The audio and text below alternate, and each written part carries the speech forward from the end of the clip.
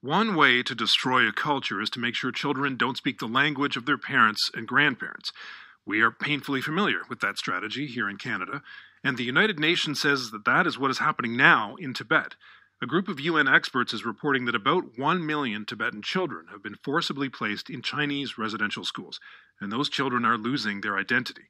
Gyal Lo has seen this close up. As a scholar, he visited schools in Tibetan regions in China, but members of his own family have gone to such boarding schools. We reached him in Ottawa. What do you believe is happening to Tibetan children at these schools? Recently, China implementing a boarding preschool policy. So our age 4 to 6 kids being kept in the boarding preschool. It's a boarding preschool. Do you believe it's a forced assimilation? Yes, definitely. Why? Because the parent has no choice. There's no any other alternative choice for them. The parent has to send their kids, even though they don't want it, but they have no other choice. By intimidation, one is if they don't send their kids to boarding preschool, then later on they cannot get grade 1, which is they won't get the education. So if they don't go to these boarding schools, then the rest won't follow. They can't go to grade 1 and the rest of the school system. I understand. Yeah. This is first. The second intimidation is they're going to block the government system. If there are any benefits or refer from government system, they're going to block parents. So it affects their whole lives, not just in the classroom. I know you have grandnieces, Gyal Lo. You got a call from your brother about them. Why was he worried about those girls? Because those two grandnieces has changed the emotion, the behavior, and the way of the communicating with their grandparents and the parents.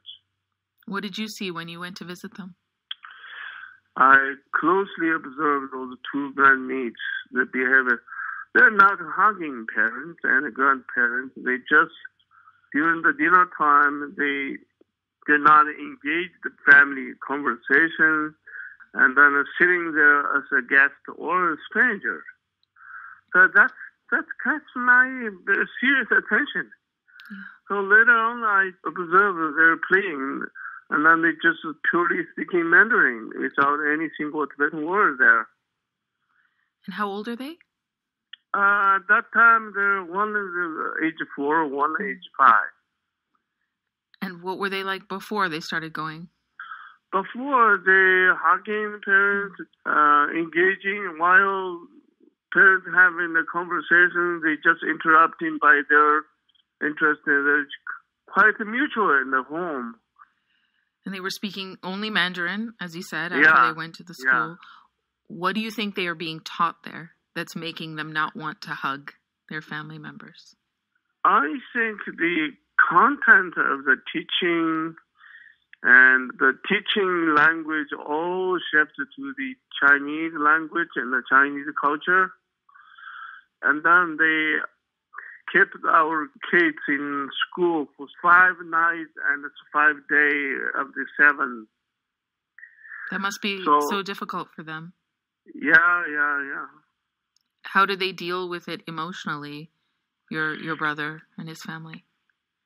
My brother and sister-in-law, they're never been at a school. They don't know how to interpret it, but they notice that something changed radically after being sent to that boarding preschool. The loss of language. What kind of impact does it have on Tibetan families such as yours, but also Tibetan culture? Yeah, it's not about the loss of language. It's the psychological change and the behavior and the way they see the outside. And also, they could not be able to fluently communicate with their parents and grandparents. I wonder what your brother and his wife, how they feel about losing that connection.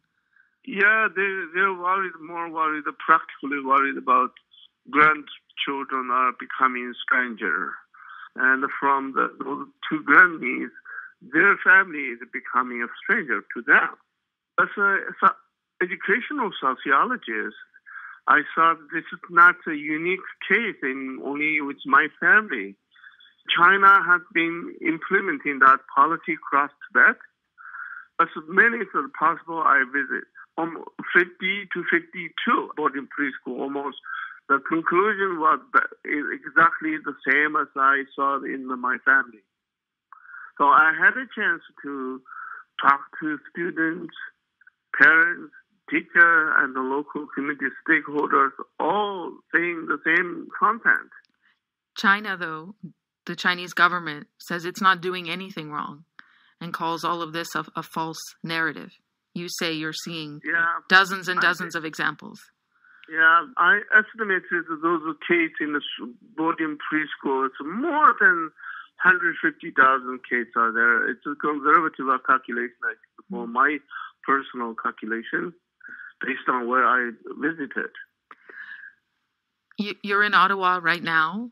Yeah. What are you trying to do to change what's happening? I think we need Canada to speak out. First of all, foremost, in the House of Commons and from Prime Minister Trudeau at UN. China cares what the world thinks. That's why they're keeping this secret. Gyal Lo, I appreciate your time. Thank you very much. Okay, thank you. Take care. Bye-bye. Gyal Lo is a Tibetan scholar who works with the Tibet Action Institute. He was in Ottawa.